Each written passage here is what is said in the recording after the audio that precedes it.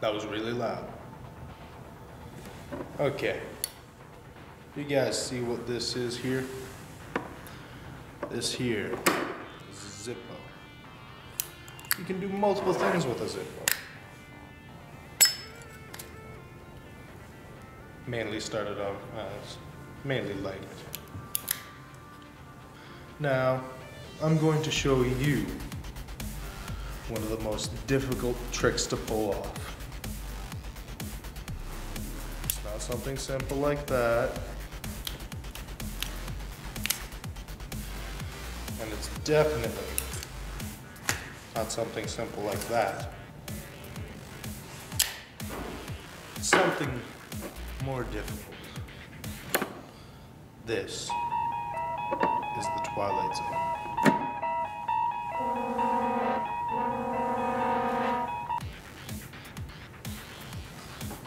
Now, you need a magic level of at least 29 before you can even attempt the Twilight Zone. So, might as well get out there and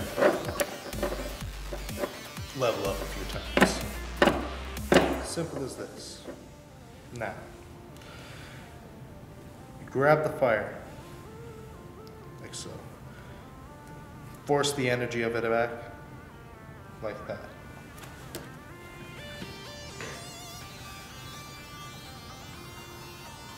Simple.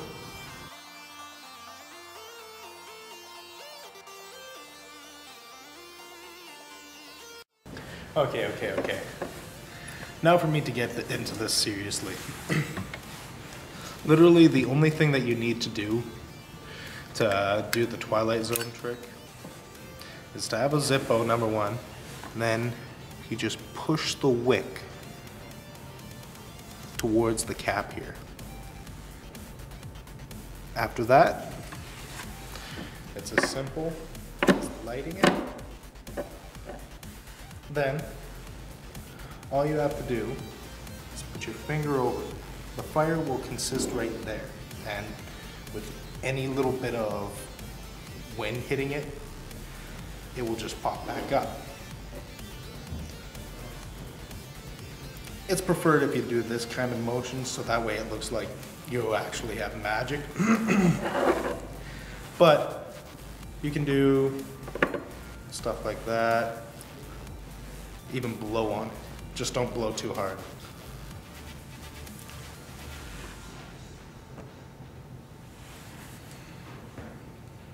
Simple. And it's recommended that obviously you do it in a room without any wind. I've been doing Zippo tricks for quite a few years now, so be sure to be safe while doing this. There's a certain speed that you have to go at for you to be able to get it into this corner here without burning yourself.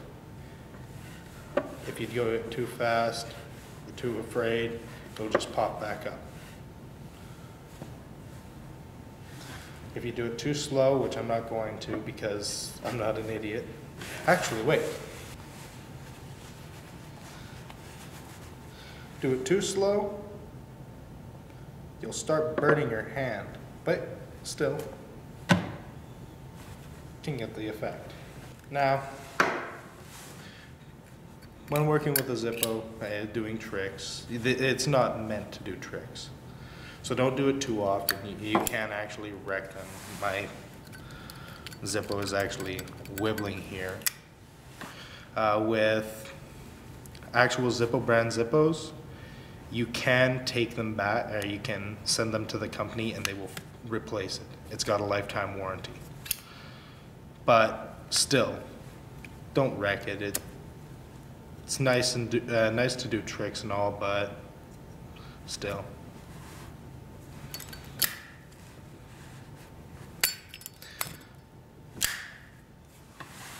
Also, do not attempt a trick like this right after you've just refilled it. That's just stupid because you could easily have a little bit of fluid in this area or even the cap, and If that starts on fire while you're going over it with your hand, that's gonna hurt.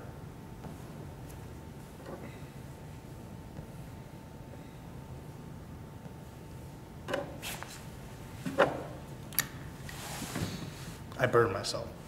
That's how easy it is. Thank you guys for watching, and if you like learning about Zippo tricks, like this video. Would be nice to see if somebody likes it. If so, I will probably do more. And I may actually make a compilation of all the Zippo tricks that I know.